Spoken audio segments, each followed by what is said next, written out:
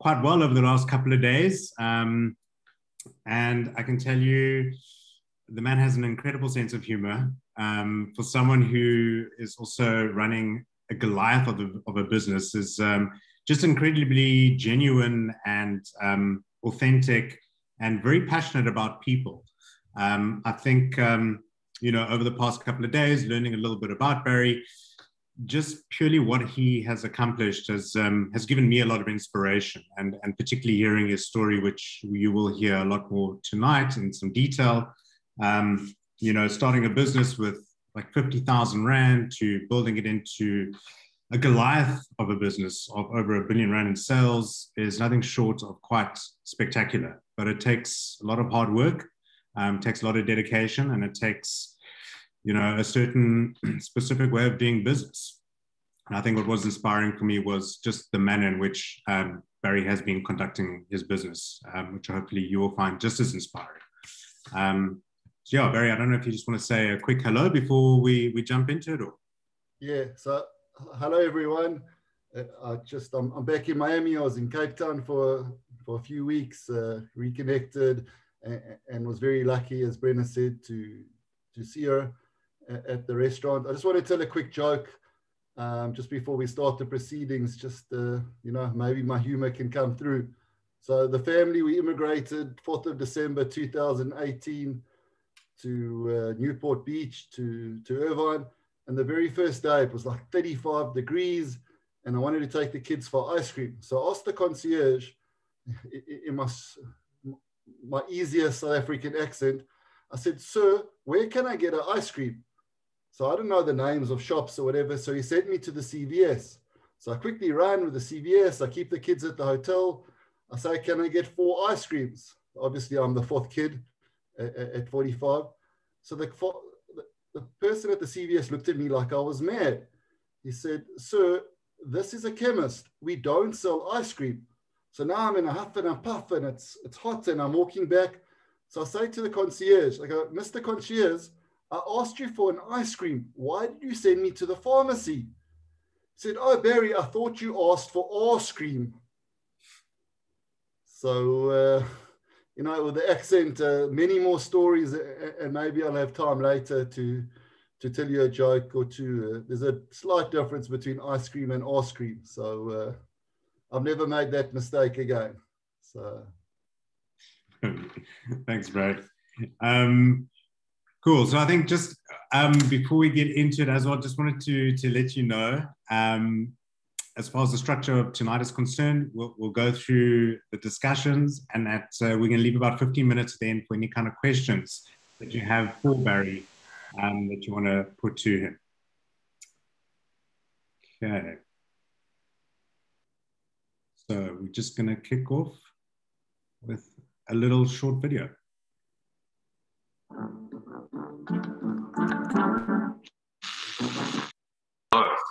Good evening, Agent. You've landed yourself in some hot water with all this taking over the world. We try. We're the future Uber or Airbnb of the mobile devices industry. Who's the we you're referring to? BBD. That's Blue Beat Digital. And if you want to know, you're going to have to use your imagination. Enough with the imagination. Just go on. Imagine a company that pairs mobile devices with prepaid SIMs and sells them door to door with no... Middleman, right? You got it. The mobile operator does not have to hold any stock, which means it's an off-balance sheet business.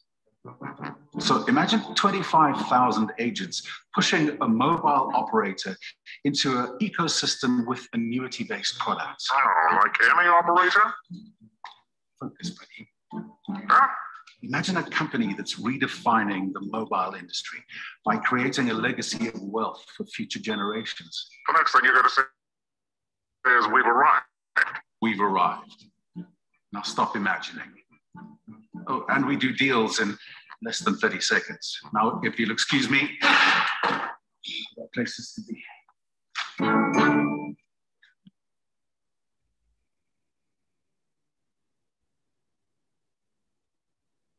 Right. So even though you might have seen that there's business at the top and a party at the bottom, there's a very real message in that video too.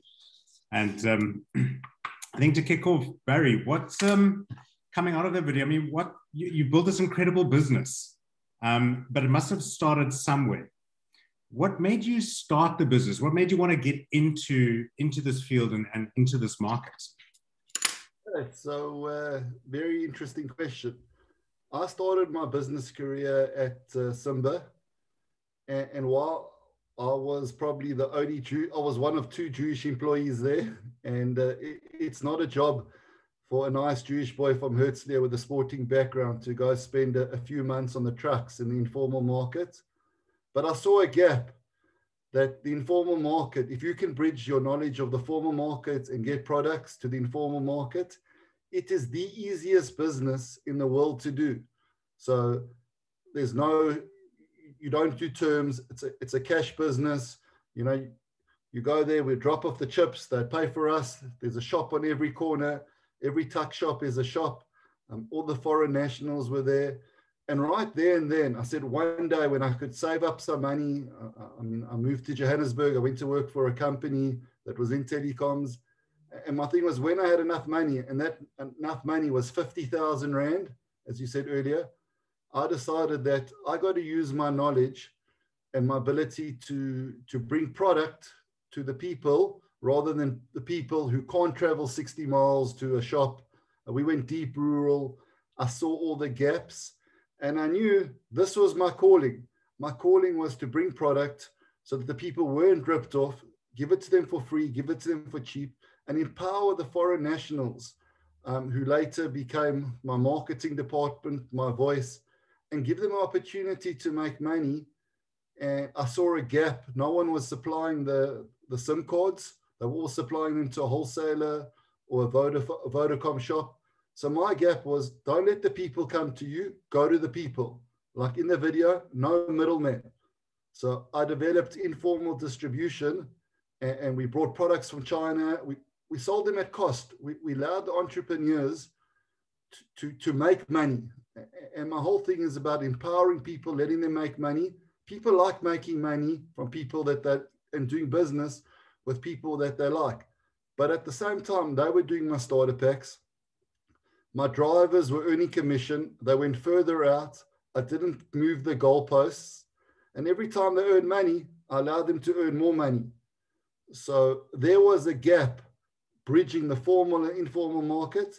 And that's what allowed me today to probably create the foundation. So I say, when you're building a big business, you need 2 things. Actually, you need 3. You need integrity, you need time, and you need patience. So this Bluebeat Digital, which we'll talk about later, this is 22 years of 7 days a week, 18 hours a day.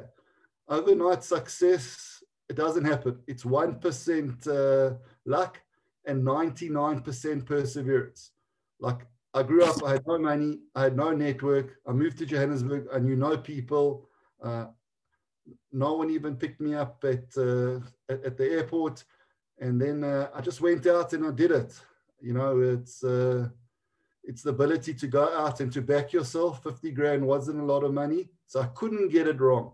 So it was a challenge for me to go empower the people and let everyone make money. So I say, if one person makes money, it's not a partnership. So all my shops, all my drivers, all my distributors, I partnered up with them. I make a little bit of money from a lot of people, but from a small thing, and I'm from Cape Town, I've managed to go build a global business and test myself in the hardest markets in the world. So it's not how you start, it's how you finish. Absolutely. I think there's a lot in that that you shared. I mean, you know, even from starting, you know, the big buzzword at the moment is around doing business with purpose. And it's something that you've already, you know, that you led with, making sure people are benefiting and providing them a platform at the same time in which they are able to expand and grow and feed their families, really. I think it's really big, you know, really courageous and quite risky to go into the informal market, you know, not knowing anything about it. But, you know, from what I've seen and heard as well, once you get your boots on the ground and actually go into trade, that's really where you learn, as opposed to trying to figure it out and research it and theoreticize it behind a desk. It always from what I've seen and my experience, it always makes the big difference is going in, speaking to people, shaking their hands, understanding what it is that they need, building the offering and the business around that. You spoke about time is one of the things. And obviously, getting to where you're at now takes a lot of sacrifice and 7 days a week. What is a typical day in the life of Barry? So I'm going to answer this question, and it's probably going to shock the world. I don't work. I have fun. So when you do what you do, it's the best business in the world. So I would do my job for free. So my day is busy. So let me take you through it. So my day starts the night before with the planning before. So in my head, I take 10 or 15 minutes. I take a pen. I take a piece of paper. I methodically work out how I'm going to do 60 tasks that the normal person can only do 10. So by the time I go to bed and I switch off my phone and I'm planning for tomorrow. So for example, my Monday 7 o'clock starts on Sunday 6 o'clock. So I've spent an hour preparing my whole week, my whole day. So every minute of every day, I've planned where I'm going to be. So if I need to book a flight and I don't have a PA, I do it myself. I know I'll have half an hour in an Uber for the day. So my day starts out pretty early, help getting the kids ready and whatever. Then I check my phone. I do not own a computer. I'm probably the only person in the world that doesn't have a computer. A lot. I had one in Orange County, and when they showed me the keyboard and the computer, the technology had changed because I hadn't used one in 9 years. So my day will be answering 50 or 60 WhatsApp calls from around the world and putting out any fire before the fire starts. So my advice to you is when there's a fire, put out the fire. Don't wait till the end of the day. So I tackle the hardest tasks, and within about 10 or 15 minutes, everyone has direction. My teams around the world, I have direction, and then I know what to do. So a WhatsApp will only get you so far. So we solve the problems and we have a plan and everyone knows what to do. Then I'll put my earpods in, which I recommend to everyone, and I will do calls for the next 2 hours. So the fact that I can go for a 2-hour walk in the morning and I can do my calls and I'll have 5 or 6 people and I can walk fast and I can jog and I can do my calls and I can stress, and it's not stress, I don't stress. I can stretch and get through the day. I've done my exercise, which is the most important thing for me in the day. So when people ask me how successful was my day, the more I exercise and the less I focus on work, that is how successful my day is. Because health is the new wealth. And I get through 2 hours of exercise and I have my calls and no one knows. And then I come home, I'll shower, I'll eat a healthy breakfast, and then I'll start working. I don't work in an office. I'll go to a coffee shop. I'll take a pen. I'll take a piece of paper.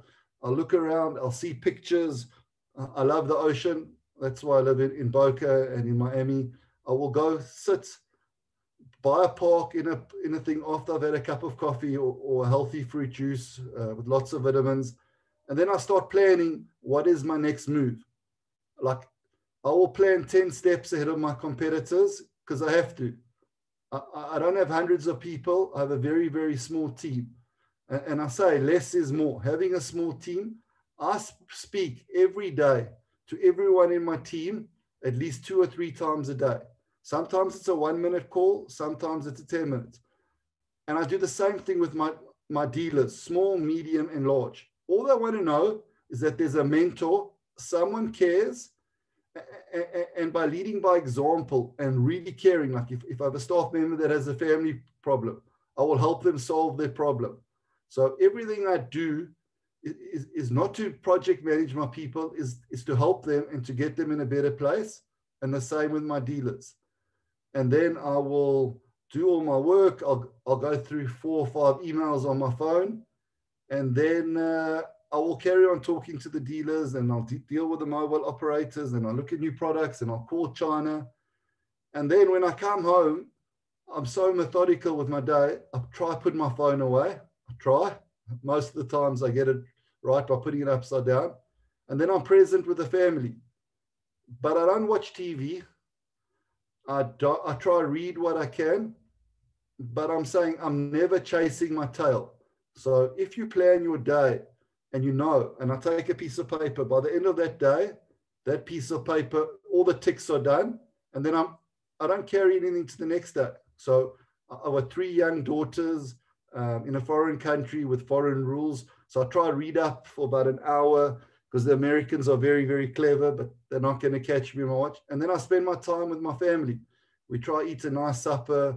We try to talk to each other.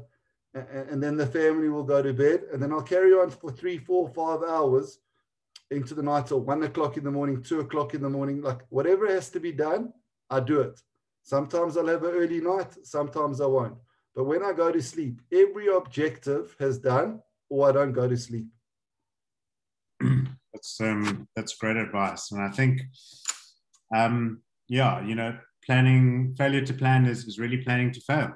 I can speak from experience as well. Not having a structured day makes for a very chaotic day. And I think, hearing what you're sharing and speaking about is that there actually is time in the day to do everything that needs to get done. The rest is just excuses, really. If we can have the time to do the exercise, attend to work, speak to people. I really do love the way that you spoke about being accessible really to your staff and to your suppliers, and bringing that human element into it, that empathetic element, which I think really does start separating a CEO and, from a leader, someone that's actually accessible and has some kind of, has empathy. And I really like the way you're talking about the structure and preparation, anticipating the problem before it actually happens and trying to put it out. And I've certainly seen a lot of people changing the way that they've been doing business and changing their lifestyle since COVID hit all of us, and understanding what are some of the more important things other than just work, like family, self-respect and health around that.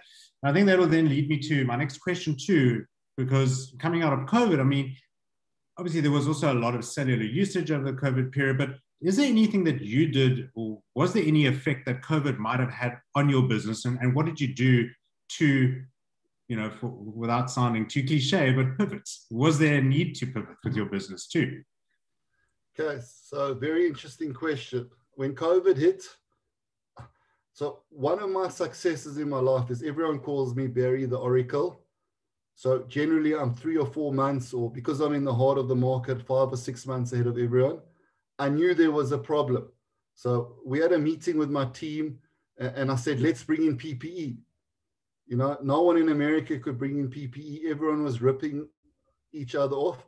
So I decided then and there, if you're going to do anything in the world for business, make sure you do good. So I have global sourcing out of China. I delayed my virtual mobile network that I was creating in America.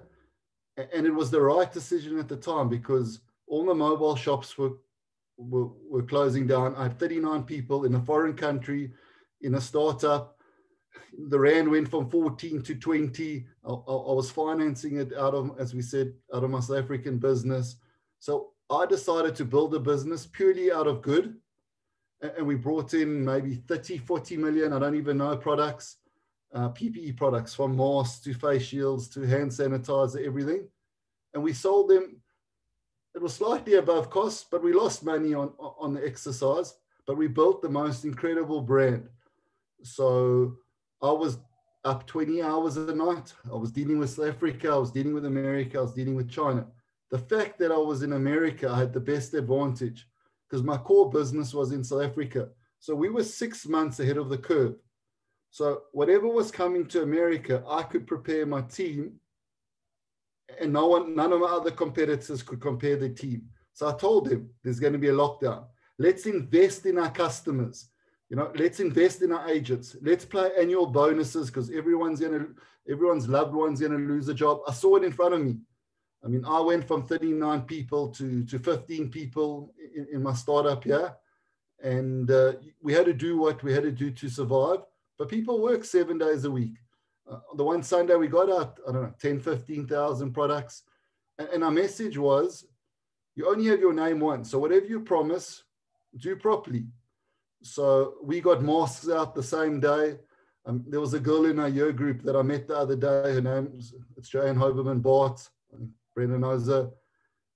She didn't even know that she bought masks from Bluebeat Digital. But when I met her, she said, Barry, I'm in Miami. You're in California. I ordered masks. They arrived. And they arrived the next day.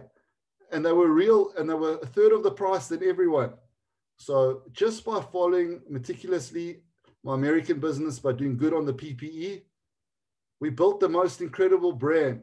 We came number one on Amazon because we would outsell everyone. We made a little bit of money. There's 400 million people in America and they all have money. So I don't think there was one zip code in America that I didn't sell PPE to.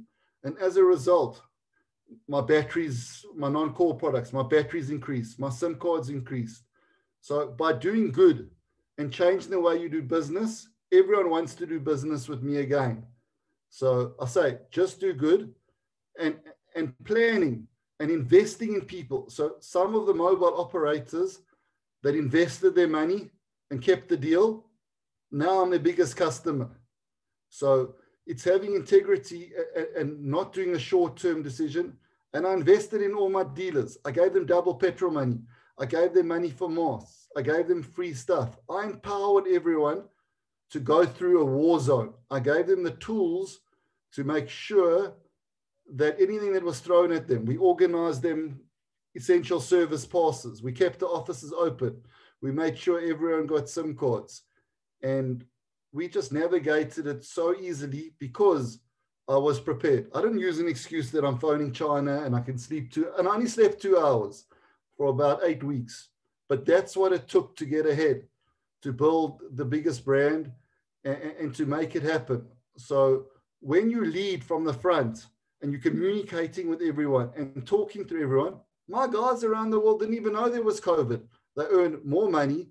I said, spend time with your family. We got the stock out and we communicated.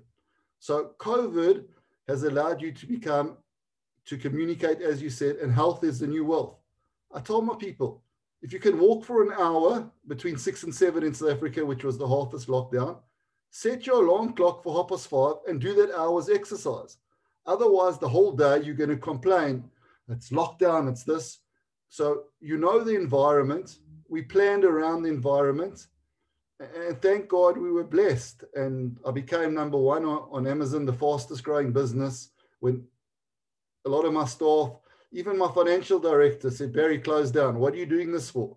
So I said, sometimes in life, it's not all about money. So I probably saved 100,000 lives in America. No one's going to remember me, what car I bought or how many million customers I get a month. I want to be remembered for all the good that I did in the world. And I don't need profit. I just want to tick every box. The profit will come. And the profit I share. And in business, people now, the whole world, some of the biggest mobile operators, I innovate and they imitate. But people will always buy from the ones that innovate, for the people that are at the pulse of the market in the community. That is my message. We didn't make money off the community.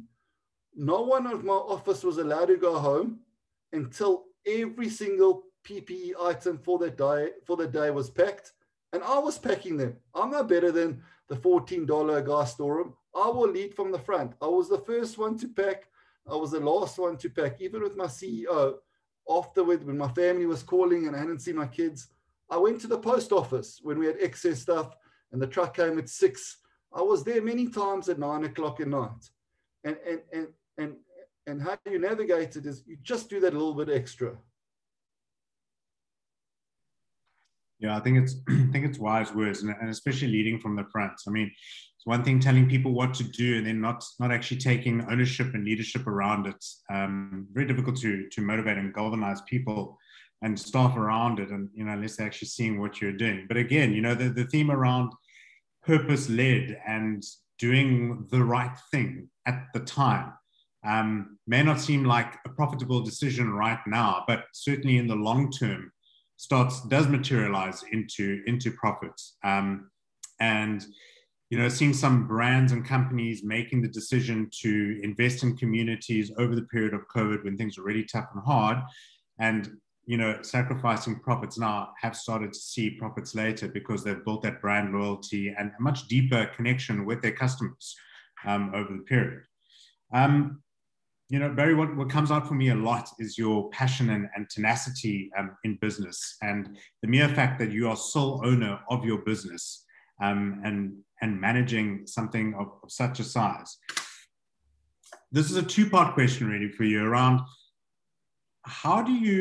what was your decision around wanting to keep ownership, being a sole owner of your business, when a lot of businesses, when they start growing and getting to the size that yours is at, have a board of directors, have shareholders, etc. Yet you've taken the decision to remain independent in that respect. And then kind of bolted onto that, what have been some of your experience, what have been some of your challenges that you've experienced, and really how have you overcome them? Okay, so the first thing is I tell people, back yourself. So I took money out of my bond. It was 1/3 of the value. And I tell people, become an entrepreneur. So if I got it wrong, I wouldn't have lost my house. I would have got a job earning the same amount of money elsewhere. So why I never went there, and I didn't buy companies, and I didn't take on debt, because short-term gain is long-term pain. So every one of you that has a shareholder there, if you had played it right and you backed your said, you get very bitter, because if there's 6 shareholders, there's 6 different directions. Some person wants the money now, someone wants it for their college education. You can't make a decision, and you can't make a decision very, very quickly. So the reason why I went that route, it was I had time, I have patience, and now I have the whole world wanting to do deals with me. It's because I built, by being a sole shareholder, it took longer and slower, but I built the deepest foundation before I built the 100-story building. I used to do the deliveries myself. I used to do that. They would phone and say, can I speak to the marketing department? I'd go, Barry speaking. And then they say, can I speak to finance? I'd say, Barry speaking. And then they said, can I speak to the guy in the storeroom? Barry speaking. So I learned every aspect of the business because I had to learn every aspect. And as you see that video is how I operate. That is a reflection of my personality. I do deals in less than 30 seconds because I back my gut. It's my money. And I'm saying I don't have to report to anyone. I don't get it right 10 out of 10 times. If I told you, I'd be lying. I get it right 7 or 8 out of 10 times. But most people get it right 3 out of 4 times. And then they need more money from their shareholders. So I've already sold the same goods 7 times. Like I can do 7 deals in 10 minutes, which I did today. My competitors need a board of directors. They need a bank. They need a cash flow. They need a plan. I'll give you a story. During COVID, a Somalian reached out to me. And he said to me, Barry, I need 2 million rand from you. I need free packs. I need free vehicles. And I can start tomorrow. So I listened to the guy. And I never met the guy. I wasn't in a room with him. But I'm saying your gut. I always say back your gut. Your gut is always right. If when you're doing a deal and your gut is not right and you don't feel the right energy with the person, don't do the deal. Walk away. Now, this person is a Somalian. I invested whatever I promised him. I actually gave him more. So he said to me, Barry, and I couldn't travel to South Africa. I was pre-green card and people were taking my dealers, out of sight, out of mind. Everyone was going mad. He said, why would you invest with me? You've never met me. So my answer to him was, why wouldn't I? What have I got to lose? It's your name at stake. And if you catch me, well, then it's short-term game. But what I'm going to do, if I can give you this money and I've never met you before, I've empowered the entire Somalian community around South Africa. That Somalian is going to get me a license in Somalia, in Kenya, in there. So it was just doing good. And that money was a large sum of money, but it wasn't money that I needed because I wasn't living here. I didn't have lifestyle and I was ahead of the curve. So that guy has now employed 350 unemployed people in Somalia. That's what that money has allowed. I don't need another house. I don't need to fly business class or first class or a plane or whatever. I need to empower people. So good karma comes back times 10. That investment has come up times 10. That guy is my marketing guy. So any Somalian that wants to buy starter packs, they buy it from Big Boss Barry. Barry invested, and that was my marketing. So when I said to you the other day, everything I built, I've never spent a cent on marketing because I don't have to. You know, that same Somalian said to me, Barry, when I come to your office, there's no one there. I don't get coffee. I go to my competitor, I get free coffee, but they charge me somewhere else. You don't have people, you don't have middlemen, you don't have ego, you don't have fancy buildings, you just have plain Barry, the naked truth. What you see is what you get. He said, you've empowered me. You've inspired me. You've allowed me to buy the Rolls Royce of coffee machines. I can make coffee. You've taught me how to fish. You've spent time with me. You weren't here, but you showed me to go to Shossenguvi. You told me to go to Volcom. You told me to go to Heilbronn. You told me to go to Paris. You told me to hand out some cards at the ATM because they have money. You invested in me, and now I'm going to be your biggest dealer. So that is the story, and it will lead on to my book later. It's not about Barry. It's about inspiring those people. So when the guy told me, I had a Zoom call with him 2 days ago, just after I left South Africa, he said, Barry, I've managed to send, with your promotion, 37 family members $100. That's going to feed 37 families. I mean, $100 is 1,500 Rand.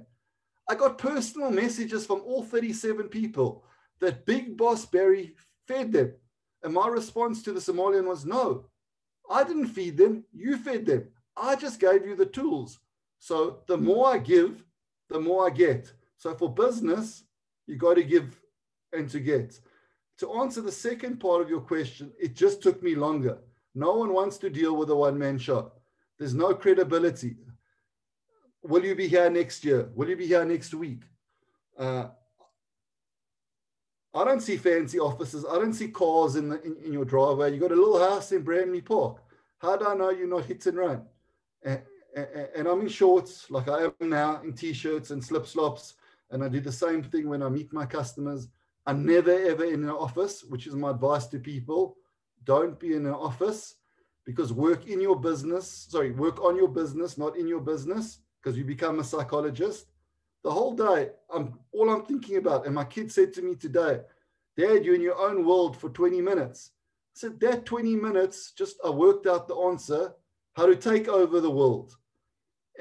And what I'm saying is the best thing to do is eventually, people will lie about you, competitors will lie about you.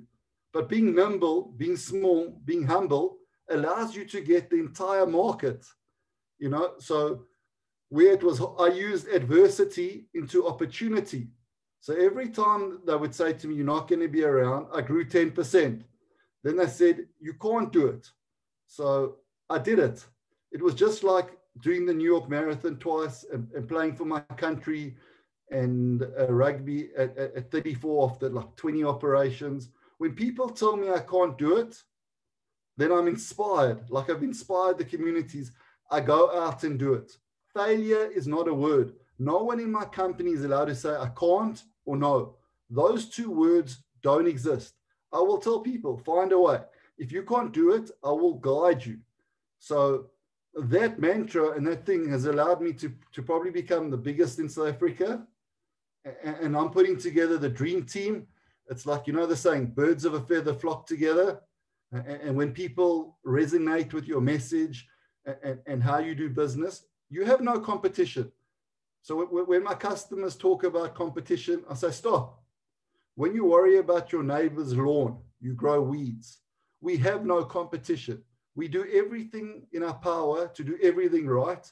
And the profit flows like the River Nile. And sometimes rivers are dry for 3 months. They're dry for 4 months. I've invested millions and millions, and I've gone out at cost to empower these people because it's COVID. Now, I've got a flash flood with the River Nile. It's one thing leads to another. I'm now getting phones from America. I have Apple calling me. I have Samsung calling me. I've taken the worldwide experts around the world. And there's a story of when I worked at a company, there's a guy that dropped off stock. He's now my head of Africa. His name's Rob Sinti, and he was just nice to me. So when I was choosing between 3 candidates for the position, the wheel is round. So what I'm saying in business, wheel is round. Make sure you're always kind to everyone and good to everyone. I chose him because he was kind. He asked me about my family. So when you're doing business, when I have a dinner meeting, for 3 hours, we talk rubbish. We talk about girls. We talk about 1974. We talk about getting drunk. There's a human element. And then at the end, for the last 2 minutes, we do the deal. Generally, it's 30 seconds, and my record is 3. Yeah, that's a tough record to beat. But, I think I really love that. You know, what came out for me was around having that speed to market, being a sole owner, and really being able to sidestep and move forward quickly compared to the other big corporates that are out there and those that have the board of directors. I mean, there certainly are those advantages around it. I also really like the idea of being transparent. I think it's also, you know, a lot of vulnerability comes through in being transparent too with customers and your consumers. And I think it also makes it very accessible and that relationship very tangible by being transparent and also having that vulnerability around it. But you've built this, you know, you built this incredible business here in South Africa, and you made the decision then to go global. And I believe you're also the diamond sponsor of the prepaid show in Las Vegas. What made you decide to go global? And tell us a little bit more around your US plans. Okay, so just to finish off the earlier question, which I left out, it's a classic case of an oil tanker versus a tugboat. An oil tanker is powerful. It can take thousands and thousands of containers. But as we saw in the Suez Canal, who came to save them? A tugboat. So my business is a tugboat. And that's how being lean has allowed me to go to America. So in 2018, at the top of my game in December, I uprooted my family, 3 young kids, to Irvine. And everyone said to me in South Africa, Barry, I heard thousands of rumors. Why are you leaving?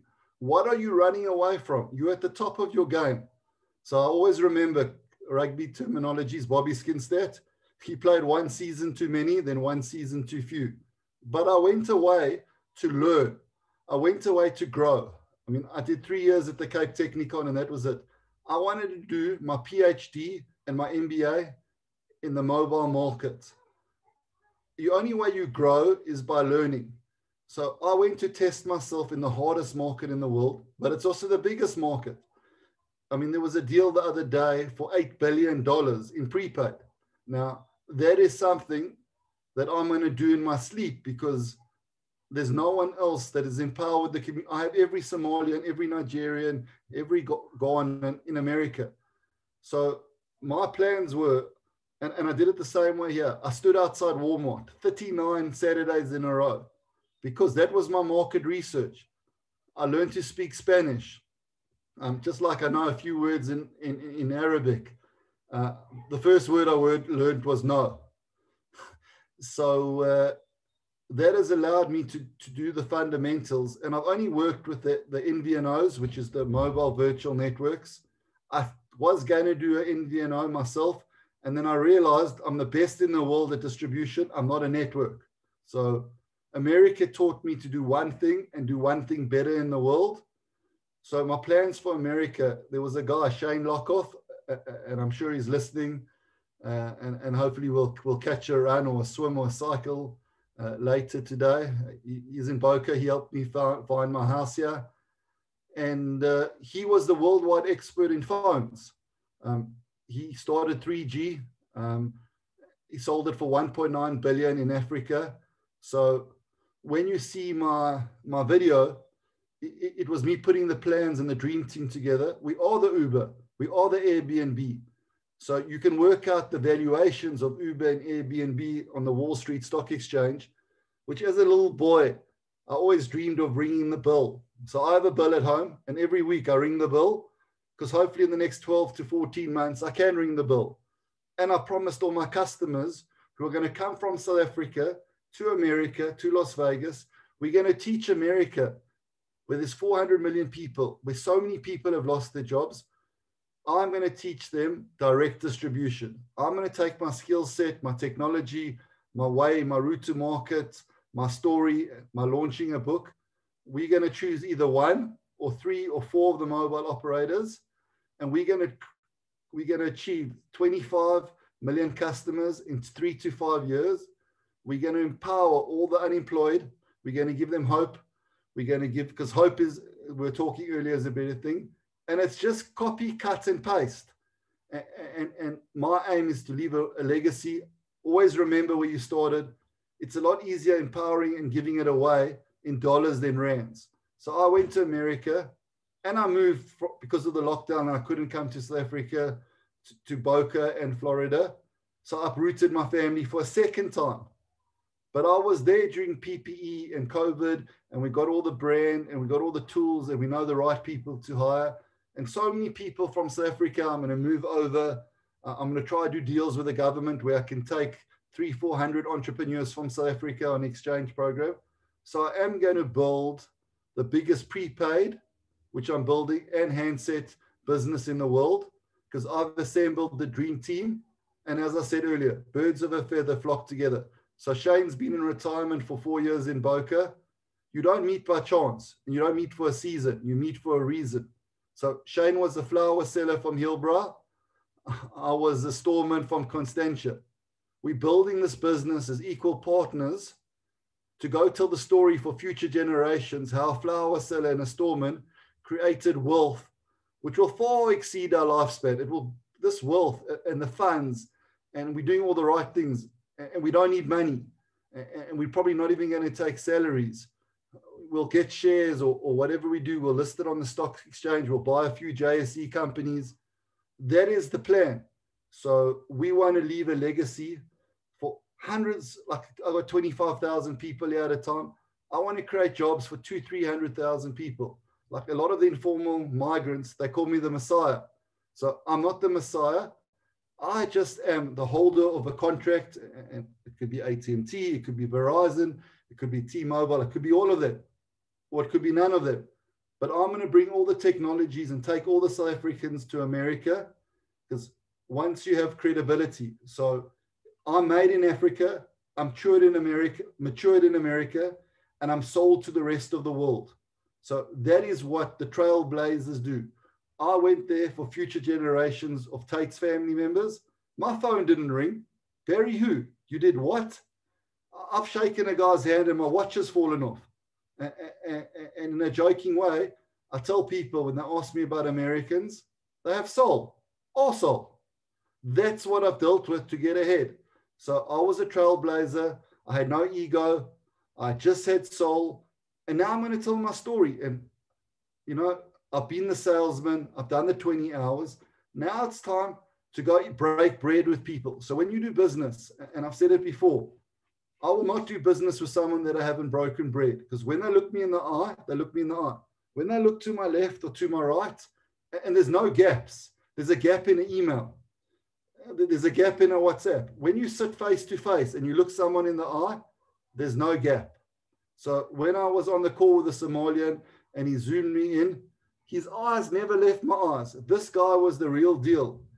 And what's amazing is he wants to be president in Somalia in 10 years' time. And I'm already starting to look at investing in properties, in telco stuff there. Everything I do around the world is linked to America. Now what I'm going to do in South Africa, I'm going to buy all the mobile devices, myself and Shane. We're going to sell it to the networks. We're going to give the customers who are going through hard times, who don't want to be on postpaid and have a bill every month, we're going to give them the Rolls Royce of refurb phones. And I've been to every factory in America thing, and we're going to give it to them at the price of a Mazda. So when you give people value and you empower them and you don't rip them off, they'll have more money for data, because they won't have a fancy bill at the end of the month. So with the mobile operators and the leverage that Shane has and myself, so when you pair the prepaid expert and the phone expert, you have a company that's worth hundreds and hundreds of millions of dollars on Wall Street, and I will have foundations, and Shane will have foundations, and everything we make, we give back, because you've got to give in this world to receive. Thank you. Thanks, Barry. Sure. It's it's been an inspiring journey that I think that that you've taken us on, that you had yourself. Also, certainly, without growth doesn't come without any kind of pain and suffering and challenges. And I think through your journey, from what I've experienced, what you've shared with me and with everyone else, there's been a lot of growth, a lot of learning. I love the themes that have been coming out around just no excuses. And it's, it's very, very simple. I get to feel that, the way that the business, you conduct business is a very simple, principled kind of foundation. Just no excuses. Make sure that you plan, make sure there's a structured day, break bread with people, have that empathetic side, lead with purpose, and profit will follow. And back yourself, have faith in yourself, back yourself, listen to your gut, trust yourself, and work towards leaving a legacy, and helping others. And I can imagine with everything that has been going on with the last, with the number of years, you've probably got a lot of stories to share as part of that journey as well. A lot of fun stories, a lot of sad stories. And I imagine we would hear and read a lot about that in your book. Perhaps can you tell us a little bit, as my final question, what we could expect in the book? Sure. So when I was deciding to write a book, I don't know if you can see this. It's called Winning the Unfair Fight: How Your Small Business Can Take On and Beat the Giants by Sam Hazelden. This book was one of the best books I've ever read in my life. This book will inspire me. This guy's story is like the difference between a spaza shop and a wholesaler of what I had to do. That was the most inspiring book I've ever read in my life. It talks about a David taking out Goliath. When I won the ABSA Jewish Achievers Award, the one person, Vanessa, I think she's even on this call, she penciled me the name as David, because David took out Goliath. And from those 4 years, I think I won 4 years ago, I don't even know, it's not really important. It taught me as David to always outsmart everyone. No one must ever know your next move. So I've been blessed. I've been born with the luck. I was telling you guys earlier, my dad died at 4, number 3 or 4 brothers. We didn't have food at home. Brennan will probably remember at school, I had broken uniforms. And why I'm telling the story is I could blame the world or I could change the world. I could have landed up in an orphanage, but through initially sport, I trained harder. I'm not the most talented, like a lot of people. I'm not the fittest. I'm not the strongest. I'm far from the leanest, but I will out-train you. I will outwork you. I will outsmart you. I will work 7 days a week. No, I say business success doesn't work business hours. I will be up 4 hours after you, but I'm doing it for all the right reasons. So I've written this book, and I think there's actually another chapter coming, so we might delay it a bit, we might not. I don't know. This book is about giving back to the people that built this business for me, like I said earlier. I want to tell my story. Like, most people don't know my story, the pain and suffering. I got a termination letter from Cell C in July while I was saving millions of people's lives. I want to tell the story why I got the letter and how I lost another thing. And when people say they've lost 3/4 of their business, I lost 3/4 of my business. But I had one thing, I had Vodacom, and Vodacom were prepared to back me. So when I was in a corner and people were losing their mind all over the world, and I had 1/4 of my business left, I was in a foreign country. I decided then and there, I could either give up, I could blame the other people, or I could make it work from a 10-hour time zone. So I moved to a 7-hour time zone. I planned my day to wake up at 2 o'clock in the morning so I could phone Vodacom in December. Are there any starter packs? I planned for the shortages. I planned for the lockdown. When they told me the price was 9 Rand or 7 Rand and it was normally 2 Rand, I grabbed it. It's the golden rule in life. he who has the gold makes the rule. So my book is not about competitors, because I don't have any, because I do all the right thing. My book is about telling the story, the real story. It's my story. How every no, and I got thousands of no's, and every no, which was going to be the title of my book, every no I tell people is one step closer to a yes. I love it when people tell me no. It excites me because I know if I have 12 meetings in a day, someone will say yes. It's a numbers game. And when the message is there and positive, never, ever, ever give up. I've had 52 operations. I've played sport. I was told in 2009, which is a lot of the things that I talk about in my book, Barry, you've got 150 staples in each leg. I lost my mom like a week after I came out of hospital. She wanted to see my daughter, and then it was time to go on. And she said to me, like her last words, whatever you do in this world, just do it with the right reason, honesty, integrity. And like I always say, it's never going to be easy, but it's going to be worth it. And the sun will come up tomorrow. That is my message for everyone. We have dark days, we have light days. The sun always comes up tomorrow. Tomorrow, you always have a chance to tell the story. My book is about telling the story about the Muhammads, the Abduls, the Farouks, the Khalits, the Tariqs, that I invested in them and they invested in me. And that's the story. Like, people came to my house. I went to go work in Vilcom while I was here. I went to Kimberley. I went to Uppington. I was up at 4 o'clock in the morning. I took flights. So this is about inspiring the world, giving them hope, and showing that against all the odds, that I took out Goliath around the world. I have the biggest companies trying to buy me out, and I'm never going to sell. I don't need money. I do it all for the right reasons. And what I tell people, and this is where some people get it wrong, it's not about how much you make. I love making money, but I get 10 times more satisfaction of giving it away, which will lead to my next question, that I've got something exciting to tell you. So carry on, and then I'll give you the exciting news before we open it up to the floor. Well, on that note, we are coming to the end of the time allocation. So I suppose my last question is, do you have something exciting to tell us? Yes. So I was saying, Brenna was at school with me, and I saw her at Checkers, and I think she does an amazing job. Susan, who was on earlier, employed me, was my first employee at Canon. I think that deal was done in 3 seconds, because when I said, hi, I'm Barry, she said, when can you start? So these are all old friends. So old friends are new friends. I've met Lisa. I've heard a story about living in America. We've connected. I want to take you guys all out for dinner when I get back to South Africa. And 8, I'm a very numbers person. I mean, most people tell me I'm not good with numbers, but I'm great with figures. We'll just leave it at that. So 18, Jewish organization, Chai. I said the other day I'd give 100 Rand for when I posted about my book. So I will ask everyone here and their friends to post so we can get this message around the world. I'm giving you guys 18,000 Rand, and Brenna will send me the bank details tomorrow, just to kickstart the ORT Cape Town initiative. So you are able to empower and do some good with the money. I'm from Cape Town. I've been blessed.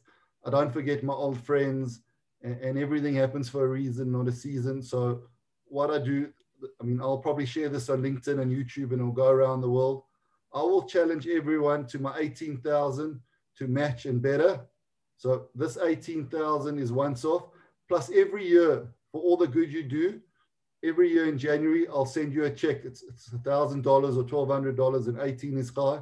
You will get 18,000 Rand from me for as long as I'm in business. So thank you for the opportunity. You know, I don't really speak that often, because I always say less is more. I'd rather prefer people. But sometimes in a time of COVID, you got to speak, you got to give away your secrets. So my book is all about my secrets, because I've mentored people. They've tried to copy me. They've tried hard, they'll fail. So I just tell people, just do good. So hopefully that good will get you more money.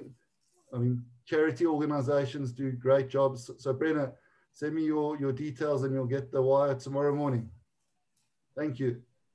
Well, thank you, Barry.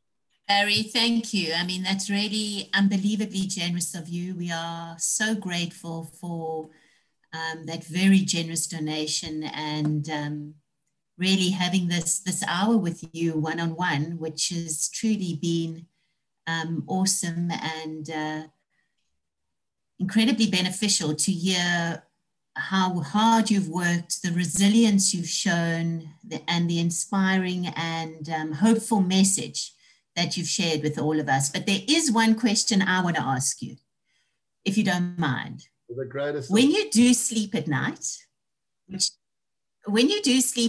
which I realize is not that much, but when you are actually asleep, what keeps you up at night? So that is a very interesting question. And I tell people, when you've built your business with integrity and honesty and done all the right things and empowered people, and you look at yourself, and generally before you go to bed at night, you look at yourself in the mirror, nothing keeps me up at night. I can go to bed early, I can go to bed late. Nothing keeps me awake. So when I sleep peacefully. Just another challenge I have. So why I don't like sleeping is I have a sleep apnea machine, but I don't blame the world. I deal with it. So I have the Rolls Royce of sleep apnea machines. It's automatically. So I sleep better than when I didn't have the machine. I only got the machine 15 years ago. So God only gives to those people, and the tenacity, God only gives to those people, I tell people when I talk, that can handle things. So I don't like sleeping. That's why I don't sleep, because it's uncomfortable putting on a mask and stuff like that. But when I hit the sack, I dream, and I only dream about the next day and helping people and that. So 4 hours is like 8 hours, or 6 hours is like that. So nothing keeps me awake at night. I'm so excited. When I wake up the next day, it's like, I have a saying, and just to end off once, I was once hijacked. I had a 9mm down my head. The guy's balaclava fell off, and they said, pull the trigger. And my calmness saved me, because I said to the guy, he had my Vodacom rugby tickets for the box. I said, sir, can I please get my rugby tickets back? So all of them laughed. The guy put his gun away. He said, yeah, I don't think they're going to let us into the rugby. So it's a level of calmness. And from that day, this is a story that, a lot of people have lost businesses. There's been divorces. There's been crime. What I'm saying is, I want to leave you with one message. We all have two lives. Our second life starts when we realize we only have one. So you only have your name once. Don't do anything that's going to regret. You're going to regret for the rest of your life. Because if you're not a doctor and a lawyer, you're not going to have clients. So enjoy your life. I told you the story of $100 Somalia. We all earn more than $100. We don't need that fancy supper at La Perla or Giovanni's or that steak or whatever. Rather spend some time going to the township instead of so that money I would have spent buying my kids clothes or whatever. Rather spend that and give it to good causes, because we're not short of anything. We only need the basic human rights. We need clothes and we need food. We don't need steak. So what my message of hope is, it can be done. Never give up. And when you do everything right, you sleep at night. I sleep like a baby. So I put my head down and I sleep. Thank you. I know we at the end of our time, but I just wanted to know if there was one or two questions from the audience. You can either unmute yourself or... I'd like to ask a question. Thanks, Stephen. Go ahead. Yeah, so first of all, Barry, I've followed your career for a while now, and it's massively impressive. So well done. Thank you. Well done. But just a few questions. So firstly, why the name Last Man Standing for your book? Yeah. I guess that's one of them. And then I remember it used to be called Blue Telecoms to Blue Beach. What was the name change there? Okay, so I'll answer the second question, and then I'll answer the first question afterwards. So my company was called Blue Cellular. Blue Cellular, okay. Yeah. I've always had insight to be ahead of the market. So I always wanted to go online because that complemented my You know, when the network deals with one person, they want to do with one person, they can do everything.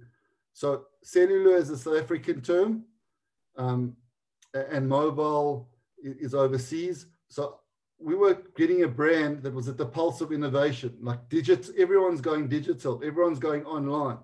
Like, I think we did something when we sold something, at the click of a mouse, we can deliver to your house. Don't go to the store, let it arrive at your door. So we realized people need stuff quickly, and with COVID. So I was ahead of my game. So Bluebeat Digital came from similar to, and don't tell anyone, Beats by Dre, BBD. So Bluebeat Digital, it was a brand that the whole world would aspire to. And that's why I tell people, in order to evolve, you need to grow. So what I've done in America in the last 2.5 years, the technologies, the different angle, it's like when Victor Matfield and Percy Montgomery came back to South Africa, they knew what to do. They'd survived. They had a new skill set. I've done my PhD in prepaid. I've got 40 different technologies that I'm going to bring here.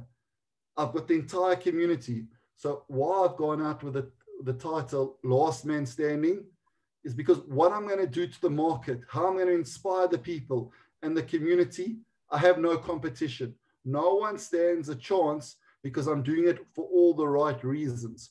So I believe everything I put out to the universe, everyone calls me the Oracle. I believe we've done everything right. Some of my competitors, I think, maybe haven't done what I've done. And last man standing is when everything gets changed and the networks start operating with people that share their message, no one has a chance.